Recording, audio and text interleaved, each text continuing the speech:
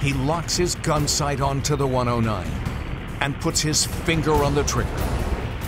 I glanced at my ball and got it in the middle.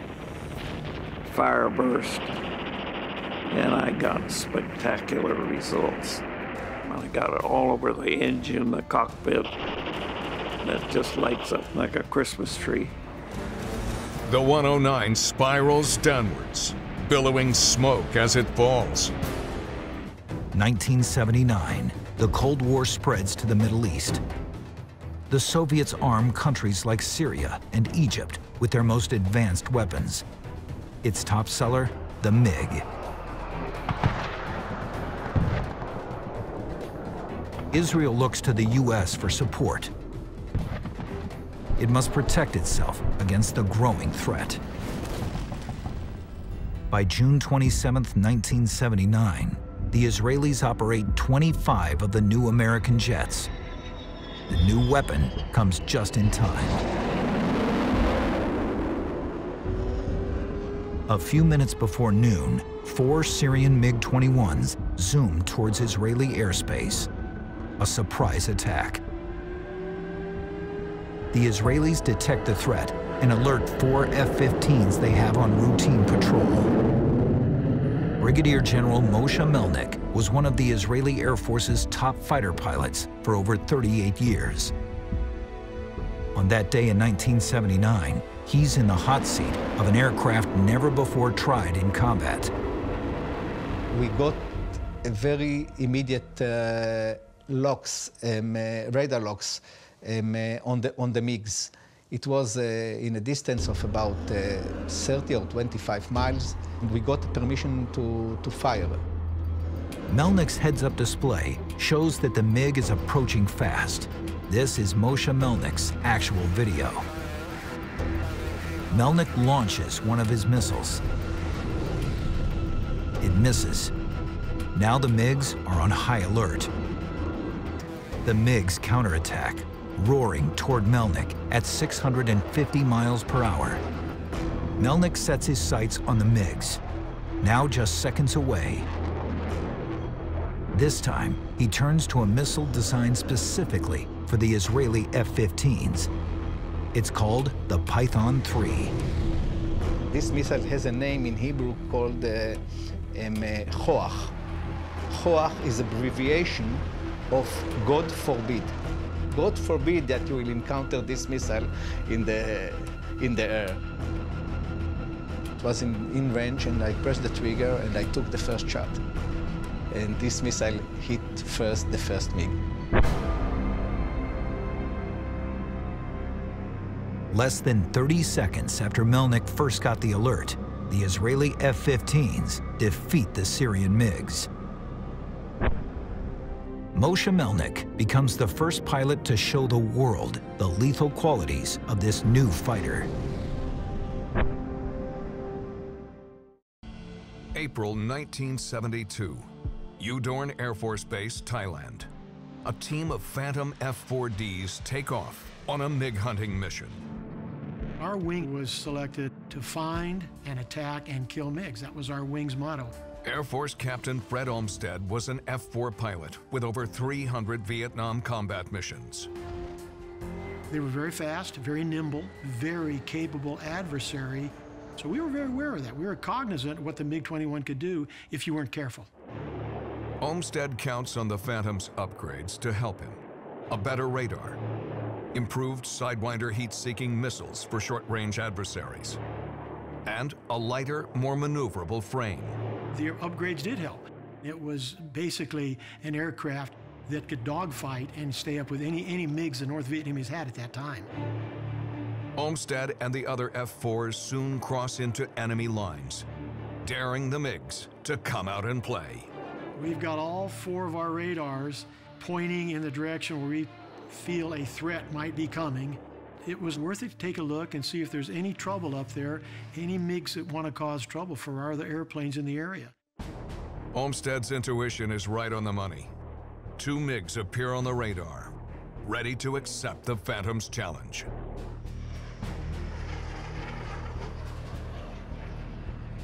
Right then and there, we knew there was going to be a dogfight. Somebody's going to die, and it's not going to be the Phantoms. The MiGs flash by, passing at just 1,500 feet. Olmsted quickly turns his Phantom to pursue and attack. As I'm turning to chase, unbeknownst to any of us, out comes another MiG from below and behind, maneuvering to try and attack me and my wingman. Olmsted and his wingman prepare to confront the first two MiGs. Another F-4 chases down the third. I pulled my nose up to get behind him. The MiG leader, he rolled on his back, went straight down right in front of me, and he was gone. He was out of the fight. The MiG knows better than to face off against the Phantom. But the second MiG isn't as quick. The number 2 man was right in front of me, right where I wanted him.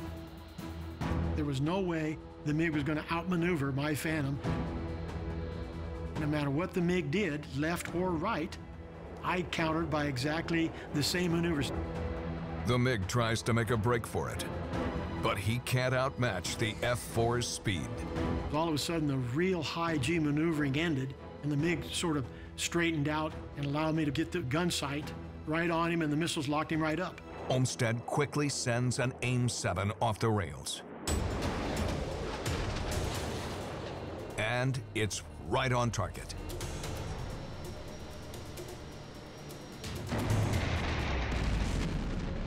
Moments later, another F-4 shoots the second MiG down.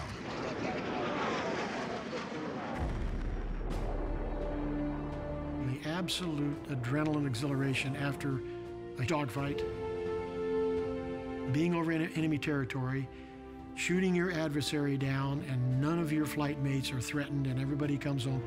It's hard to describe it to people that have never been in a dogfight. It's such an accomplished feeling that all of your training has paid off. January 1991, Operation Desert Storm.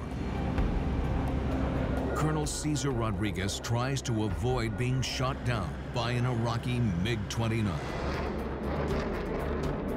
We assumed that this guy was the biggest, baddest dude on the block, and we had to be on our #1 A game to beat them. The incoming MiG is just seconds away from blowing Rodriguez out of the sky. The MiG's radar can see me, and so I go strictly into the defensive mode. Rodriguez banks left and dives down fast. If he could confuse the MiG's radar, he might have a fighting chance. MiG-29 radar is meant to look into a blue sky where there's very little clutter. So I want to force his radar to look down into the ground environment, and now the radar's got to recalculate the math to deliver a weapon. Rodriguez must escape the Iraqi MiG's deadly grasp or risk losing everything. I'm in 100% survival mode because the enemy's locked onto my airplane. That's as vulnerable as you get in the air-to-air dogfight. Unless his wingman acts quickly, Rodriguez doesn't have a chance. At that point, I am in the pure defensive mode, and now I turn it over to my wingman, who is about 3 miles behind me. He sees the same thing that I see. He locks the lead MiG and then takes a shot with his AIM-7. Seconds later, Rodriguez's wingman's heat-seeking AIM-7 missile reaches the MiG. The end result was we had 1 MiG down. Splash 1 is the radio call that I made. Splash! Splash coming out westbound! And now we're trying to figure out what's next. What's next is more trouble. The E-3 AWACS alerts Rodriguez to another MiG-29 just 10 miles away. This time, Rodriguez and his wingman won't be caught off guard. We have 2 options. We can turn south and run away, or we can turn north and fight our way through that MiG. And the option that I selected was to fight our way through that MiG. Rodriguez and the MiG face off in an intense aerial spiral, chasing each other's tails. Suddenly, the MiG-29 flies down toward the desert floor, trying to outmaneuver the F-15's radar. At that point, I suspect that the MiG felt that I could either be coming in for a gunshot or I could be getting ready to hit him with a missile. Rodriguez watches the MiG take a hard turn back up, but it's too late to escape the momentum down. You can see his afterburners are cooking.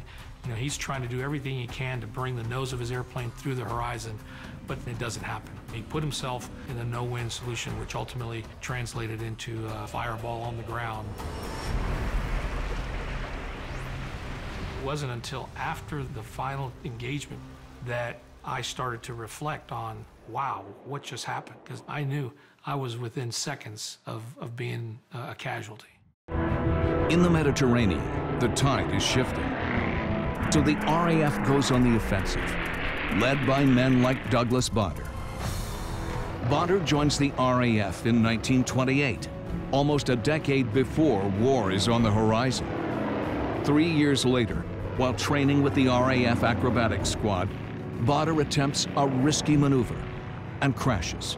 Unfortunately, that results in a serious injury and he loses his legs.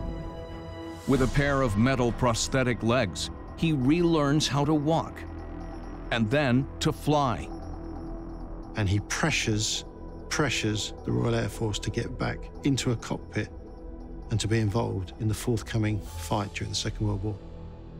Even with 10 legs, Bader is an excellent pilot. And in 1939, the RAF takes him back.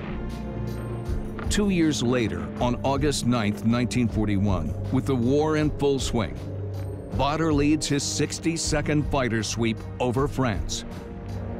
He's already shot down 21 German planes, and he's hungry for more. The fighter pilots, Bader in particular, felt he wanted to take the fight across the Channel into northern France. At the head of 3 squadrons, Bader is on the hunt. Over France, he spots roughly 50 Me-109s.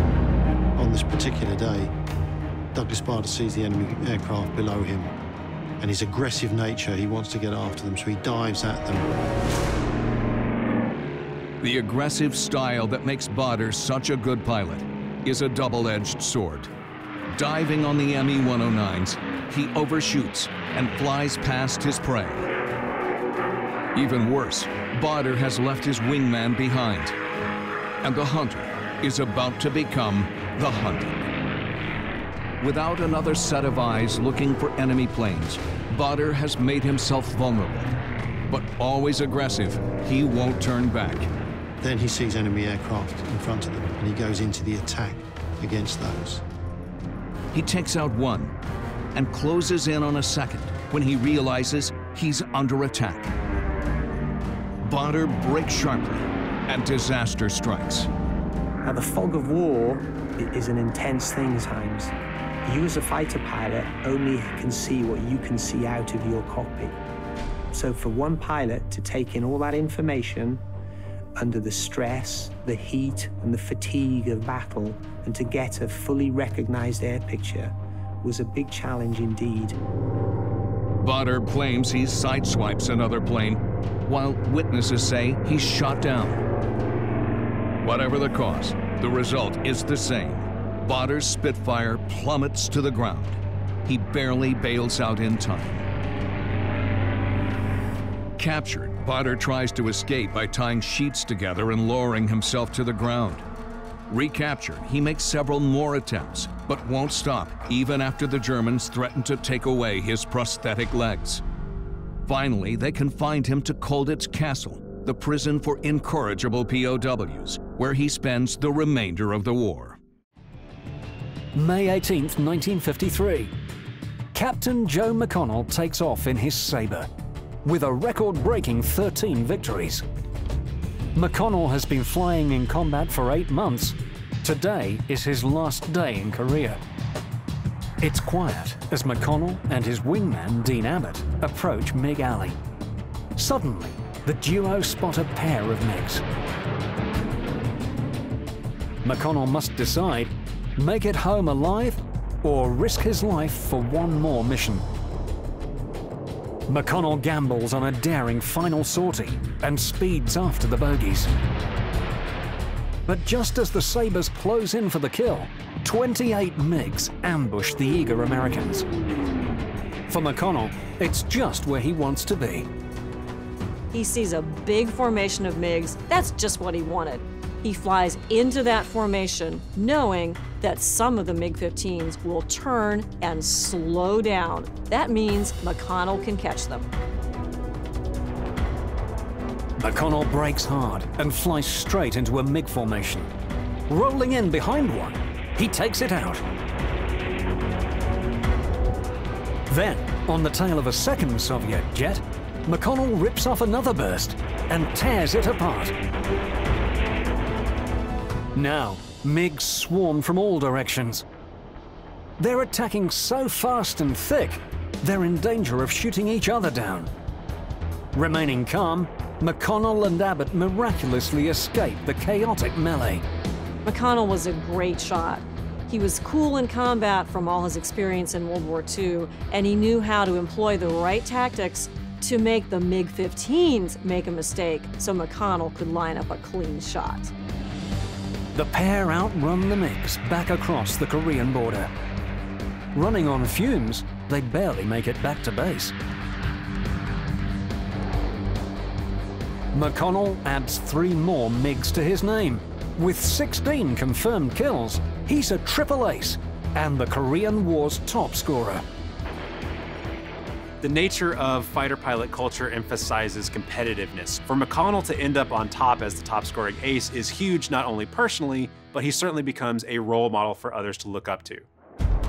After 3 years of combat, McConnell and his co-pilots finally gain air superiority. In the summer of 1953, a ceasefire officially ends their brutal war in Korea. America's celebrity ace returns home to the California desert. He's met with fanfare and a warm embrace from his wife, Pearl.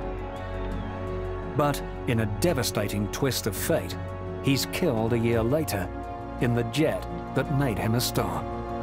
When the Air Force offers him a chance to become a test pilot, naturally, he leaps at it. But it's a new variant of the F-86 that will end McConnell's life. McConnell not only survived some of the most harrowing combat of the Korean War, he was extremely successful at it. McConnell's death is just more evidence of how dangerous test piloting really was during this time. May 27th, 1944. Hundreds of Allied bombers filled the sky, all headed for Ludwigshafen, Germany, home to a critical Nazi fuel refinery. Clarence Bud Anderson was an American P-51 fighter pilot and triple ace in World War II. Anderson and his group of P-51 Mustang fighters are there to escort the massive bomber group. If the German 109 strike, it will be up to Anderson to fend them off. We were just about to the target area, just about getting into Germany, when my wingman calls out, "We got bogeys coming after us from 5 o'clock high." Anderson looks up and spots an incoming swarm of German fighters. Anderson pulls into a sharp turn, desperate to draw the 109s away from the bombers. And I look back, I go, oh my God, he's coming after us. In no time, another 109 is on his tail. Anderson tries to shake him, but the 109 holds on tight. All of his moves were aggressive. I knew I was fighting somebody that had full combat, because he knew what to do. Out of options, Anderson pulls back hard on his stick, and the two fighters rocket upwards. As they climb, the 109 slowly inches its nose higher into firing position.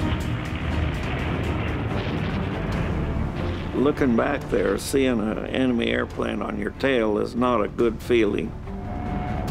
Pushing their aircraft to the limit, both fighters are on the verge of stalling. And we're both going like this. and somebody's going to lose their airspeed and stall out. And the first guy that does that is going to be in trouble. Just in time, the 109 sputters and begins to fall. Boy, it was just a great relief, and I could follow him down, sitting right there again. Anderson dives in pursuit, now hot on the tail of the 109. So I thought, by God, I'm going to try to get inside of him this time. So I cut inside of him. I said, hot dog, I'm going to make it. I could tell I was going to get inside of him. He locks his gun sight onto the 109 and puts his finger on the trigger. I glanced at my ball and got it in the middle.